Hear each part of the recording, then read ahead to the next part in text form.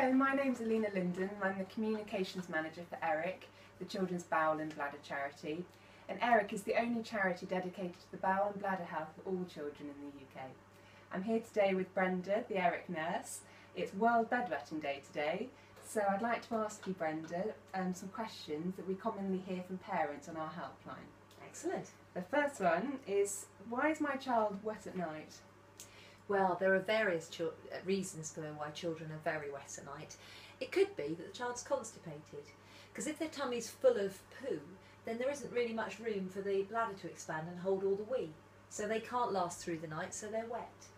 It could be that they've just got the drinking all wrong.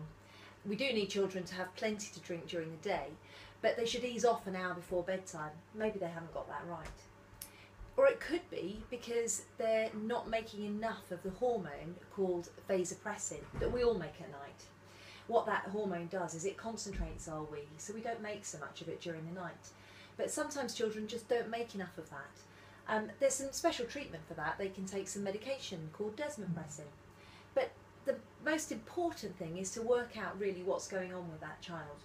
So they need to be assessed to see what the reason is for their nighttime wetting and for that profuse wetting at night.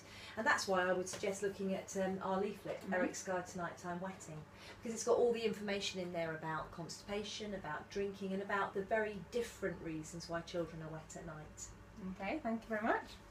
So the next question, what age do children grow out of bedwetting? Well, not all children will grow out of bedwetting, so we have to be really careful not to just assume that children will grow out of bedwetting. We wouldn't proactively treat bedwetting until the age of 5.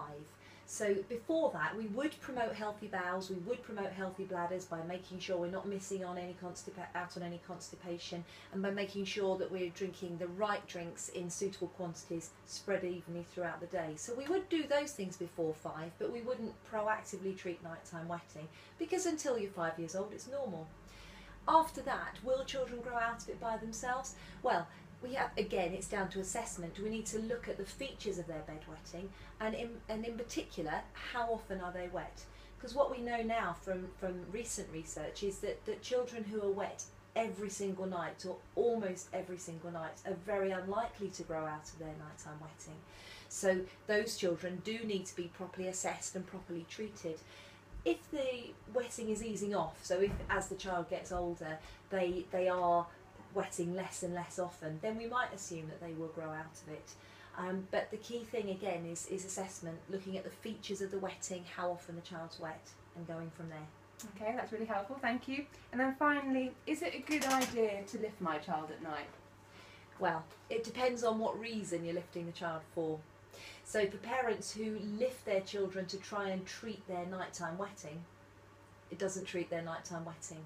What we usually say is that if you lift the child at night, so in other words, if you take them to the toilet almost in their sleep in the night, then it may well result in a dry bed, but it doesn't result in a dry child, because all you're really doing is reinforcing weeing in their sleep.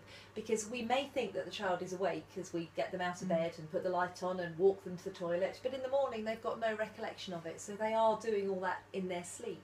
So all we are doing then is just reiterating weeing in your sleep.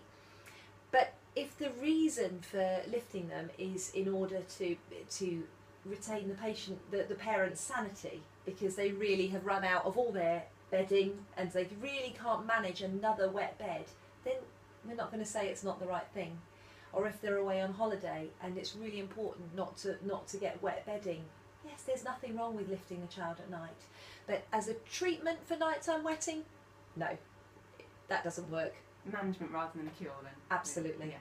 Okay, that's brilliant. Thanks very much, Brenda. Thank you. And as Brenda said, there's lots of answers in this leaflet, which is also available as a free download from the ERIC website, www.eric.org.uk.